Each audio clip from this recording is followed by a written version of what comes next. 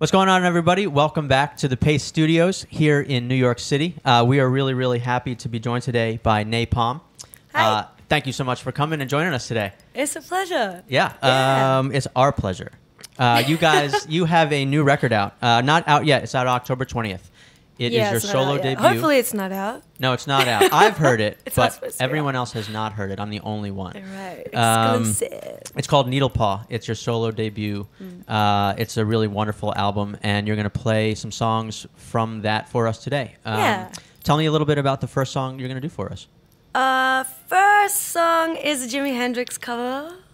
I just wanted to, like, with this record, I wanted to celebrate the songwriting element. Like, for all the covers, it's more of a celebration of the writers as opposed to just like guitar chops or something. You know, I feel like people tend to get a little bit distracted by that, so I just wanted to like make something really raw and simple and direct and emotional, hopefully. Yeah. Cool. My guitar is called Michael Jackson, by the way.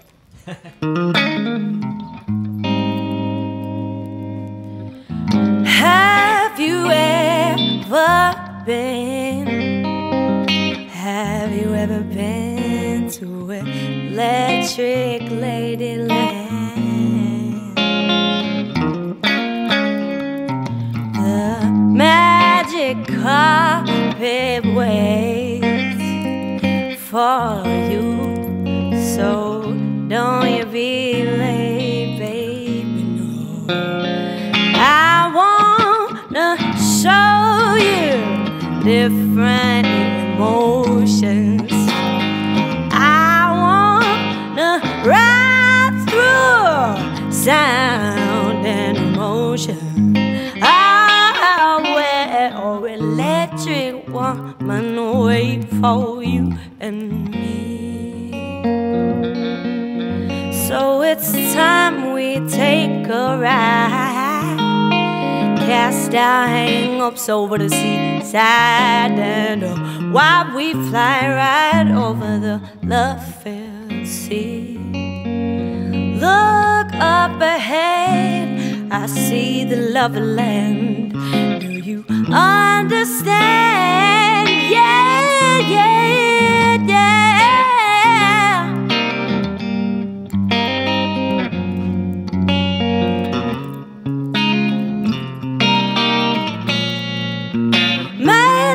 Make love, make love, make love, baby, yeah.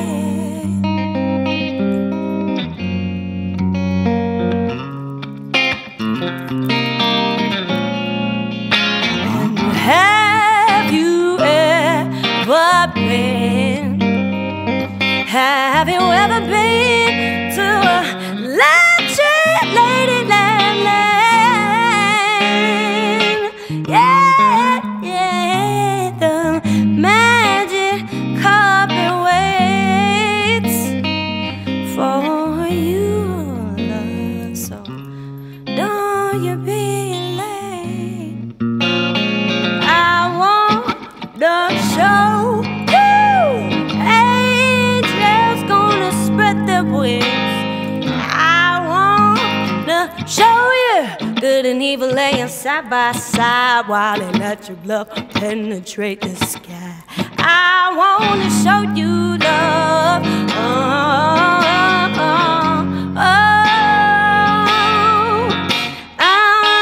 Well, electric woman wait for you and me.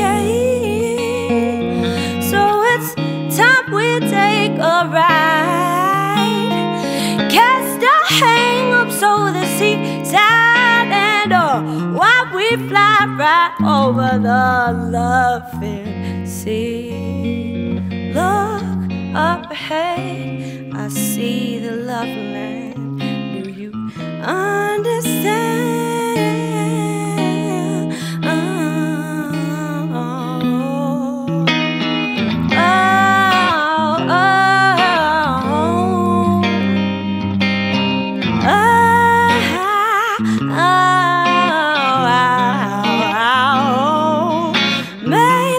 May love long.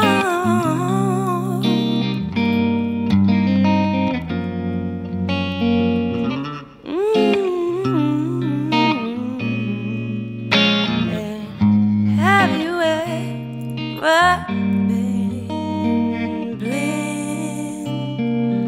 Have you ever been? I wanna show you, show you.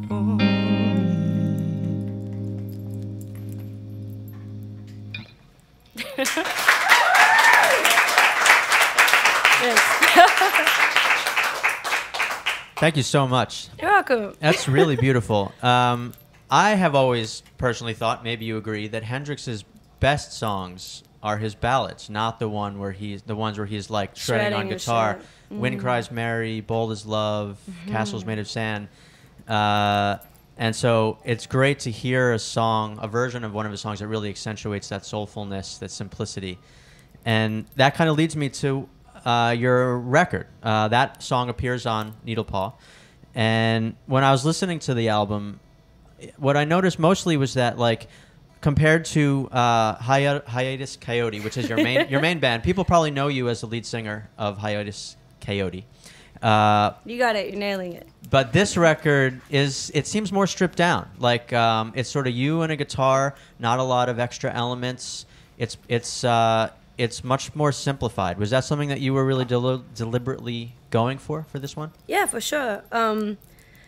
Hiatus is a wonder child, and there's like so much complexity and density and detail, and I just wanted to like it's kind of like I just kind of really needed to do it for myself and remind myself like what it is, like the core of who I am, and I wanted to contribute something to the world that was very like raw and human, because I feel like, you know, like that is an element that is slowly, surely being filtered out of the arts, you know, and I wanted to do something that was really like naked and imperfect, but you know, I feel like there's a lot of power in doing that, and it can help people empathize with their own struggles or whatever it is that they're going through. So yeah, that was a really conscious decision. The only other instrument on the record is a kora player, and I open and close the album with a Aboriginal ceremonial singer called Jason Guruwiwi, and he plays clapsticks on that. So everything else is a million layers of guitar and vocals, and that's it. But there's still like so much you can do with that as well. Well, I was going to ask, like, is that something, you know, so you sort of set that up for yourself, like this was how you wanted to make this record your solo debut. Were you ever at a point while you were making it where you were like, God, I would love some drums right there or some bass right there? Did you have to like hold yourself back, or was it totally natural to do it this way? Well, no, it's like, I guess, for example, I play bass lines on a nylon. So they're in the layers of guitar. It's like I just got like a nylon string and made it really dirty and played like, it was actually really fun. I think I want to be a bass player in like a side project. Yeah. What's your bass going to be named? Like Prince? Because you have Michael Jackson the guitar. What would you name your bass? Probably Tarantula. All right. That would have been my third guess, not my second. Yeah, and any like, you know, percussive elements, you just find another way to do it. You know, like with vocal technique, or you know, just like little or like harmonics and stuff, and it's just like makes it really like makes the macro ideas really minimal, or when I'm putting vocal layers together, I hear it in an orchestral way. So if I want like a string section, I just like come up with like a weird vocal. Like sing the string section. Yeah. Yeah. Cool. There's so much you can do with the human voice. It's really malleable. Yeah. Yeah. Cool. So tell us about the next song you're gonna do from the record. The next song I think will be Atari, which is I grew up with four brothers, and it's like a tribute to the game console. And I was reading this Yoruba a book that's it's like Yoruba proverbs, and it's really amazing that my friend Dom gave me, who's watching. Shout out Dom, aka Shea Butter Love. And Atari is like a Yoruba word, which means like the top of your head as well, like a celestial way of seeing, which I only just recently found out, which is pretty rad. You're definitely not the only one who did not know that. Yeah. So maybe it's also about that. Cool.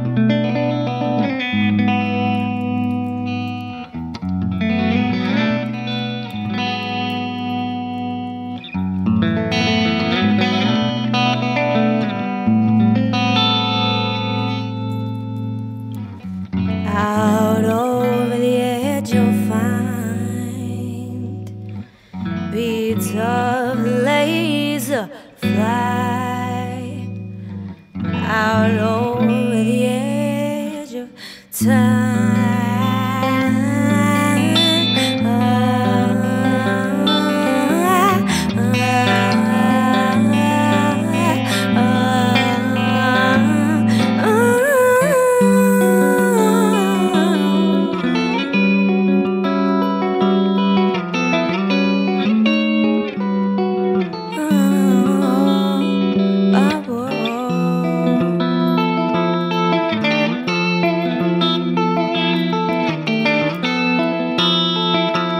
A mother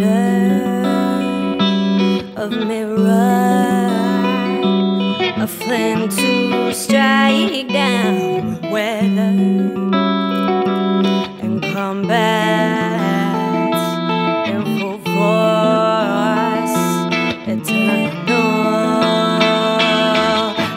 Atari sight, Atari side, Atari side, Atari side, Atari side, Atari side, Atari.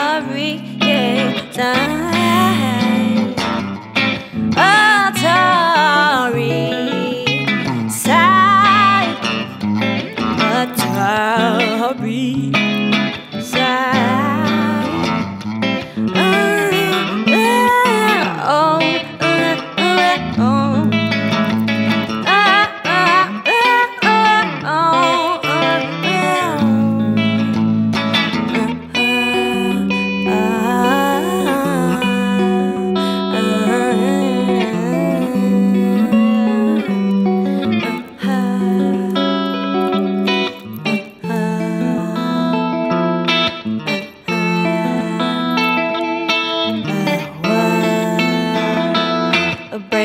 abrasive, the static grain of pixel equation, erase speed and force heat into Atari side, Atari side, Atari side, Atari side, Atari side, Atari side, Atari side, Atari side.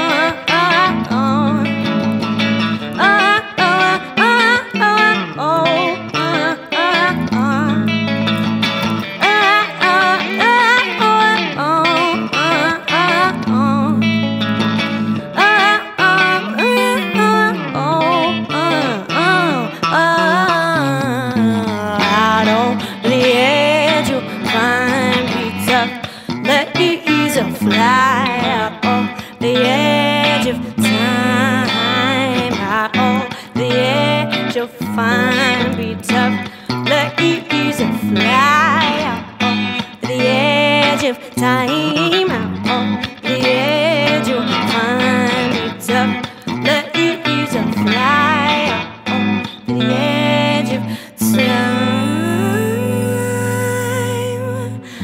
Out on the edge you'll find. Be tough, laser fly out on the edge of time.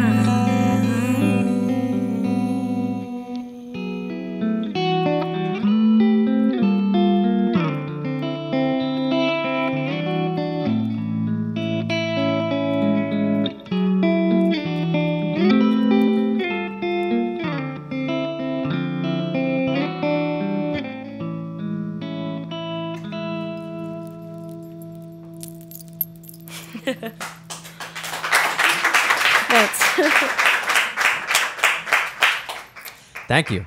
You're welcome. That was so beautiful. I'm wondering, like, were you a longtime student of the guitar when you were younger? When did you start playing? Maybe around like 13, 14. Did you take lessons for a long time, or is that all you? No, yeah, I've just I've never been formally trained in anything. I'd like to be formally trained in like some kind of cool martial art, but yeah, no, I just I was really fortunate to be raised on a lot of different music from everywhere, and so my ear was developed to just like a lot of different advanced harmony and time signature stuff, you know, like a lot of like flamenco or like Northwest African music or Japanese classical or, you know, kind of everything. And so when you're young and you're absorbing this information, when I went to write naturally, I kind of didn't really hear songs in a regular structured format, I guess. Yeah. And it wasn't until I started working with the boys in the band that, like, because Bender and Simon are both classically trained. Like, Simon was classically trained since he was like 4. And he's like maybe borderline savant. But yeah, I didn't realize that the things I was writing was complex until I had somebody who actually knew the theory side of it kind of break it down and was like, I don't know what you're doing, but like we'll just like work on that. Right, yeah. Do you know what you're... Yeah, right. Yeah, I actually really love it if I surprise Bender's my, like, if I surprise Bender, then I know I'm not like doing something good. If he's like, what? Like, that doesn't harmonically make sense, but somehow it works, like, then yeah. Yeah. And That's just cool. one other question. I'm always really fascinated by the instrumentalists we have who are really the great players. Do you ever use a pick, or are you all finger picking all the time? No, I feel really like, I like to feel what I'm doing. Yeah. Yeah, picks are... I actually wanted to, I'm going to take my reel. I wanted to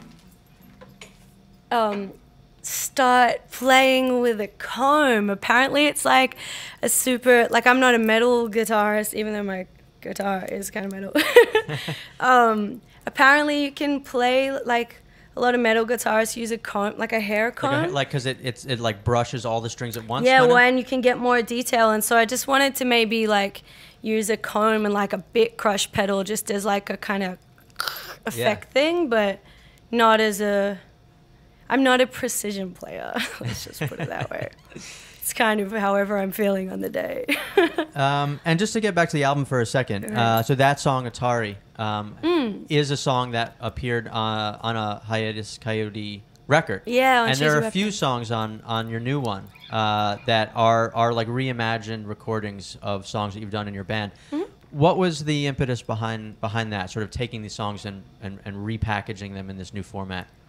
Well, I guess, like, I just wanted to show people, like, the roots of the song. So the songs that are hiatus songs are the ones that are on Needle Pour, are the ones that I've, like, written and brought to the table. Because we all, it's kind of like a four-way collaboration. Like, we all write and, you know, just kind of, like, vulture on each other's ideas and stuff. So, you know, I wanted to give people a more, just, like, stripped-back version of it. You know, like, sometimes like there's a live version of D'Angelo playing like Spanish joint in Africa, and it's just him and a piano, and I love the album version, but I also love, like, it suits different moods, you know, like sometimes you want something gentle and intimate, and other times you want like the cosmos on your doorstep sonically, you know, so it's just like giving people another window into the writing process, you know, and there's new songs. I'm gonna play a new song next. Okay. That may make the next hiatus record, you know, and so it kind of gives people a window into like what we do with it and how it evolves into whatever it evolves into. Yeah, that's cool. So tell us what that song is gonna be. Song is called Crossfire, and I just recently shot a video for it, which was really fun and hilarious because I was the pyrotechnician, but I don't really have any training in that department. But because I used to do fire swords, everyone on the film team just kind of like trusted me, which maybe they shouldn't have. Yeah, maybe just that one time. Yeah, but it was so fun. I just like was like playing and drinking champagne and setting shit on fire, and it was just kind of like... Yeah, when people say that you're playing with fire, that's usually like a metaphor for something that's dangerous, but in this case, it was like a literal... Yeah, you were actually playing with fire? A lot of fire. Well, that's where napalm comes from, because I used to do like fire dancing, and so I performed doing that before I had the courage to perform as a musician. Playing with fire in a performance context is way easier than pouring your soul out, apparently. Doing them both at the same time, though. Yeah, very hard. That's the next step. I'm not quite there. Yeah. Yet. Next time you see me, there'll be like fireworks shooting up. Right, shooting out. Yeah, right. Yeah, it's gonna be a spectacle.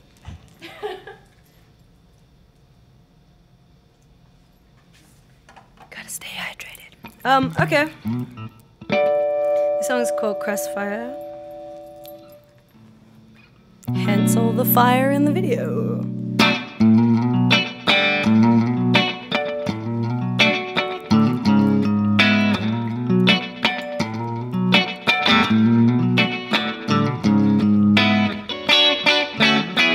When you fall in love, when you fall in love, when you fall in love, when you fall in love,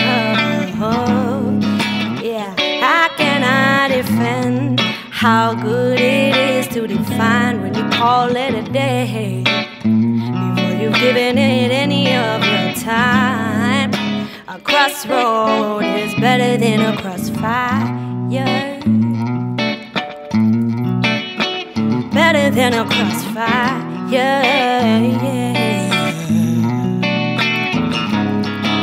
A crossroad is better when you fall in love. When you fall in love, when you fall in love, when you fall in love. How can I begin if you're shooting it down when you want my love, but you don't want to give any of yours up? A crossroad is better than a crossfire.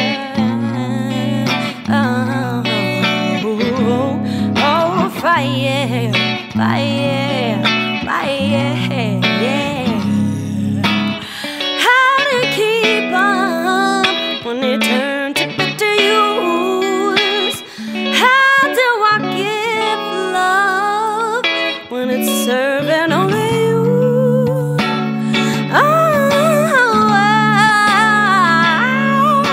A crossroad is better than a crossfire. Better than a crossfire,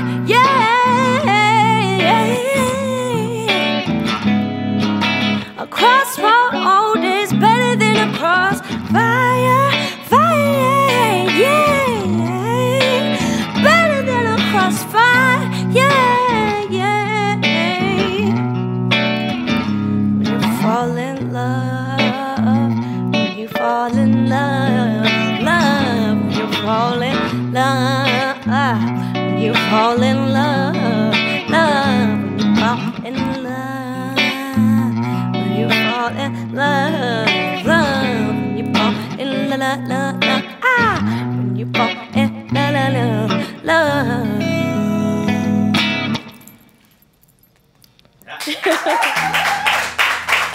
Thank you. Thank you so much. It's a pleasure. I'm a little hungover, but we got through it. That's all right. We have beer in the back if you want to get started again. Hair of the dog. All right. Yeah.